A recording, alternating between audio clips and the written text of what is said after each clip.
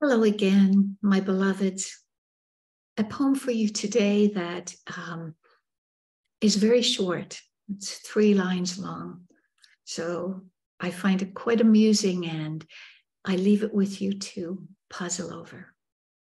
The title is a big clue, and that is The Dessert I Didn't Have. The Dessert I Didn't Have. Grilled peaches on shortbread with raspberries and black pepper ice cream. We're all out, said the communicative waiter. That was 12 years ago.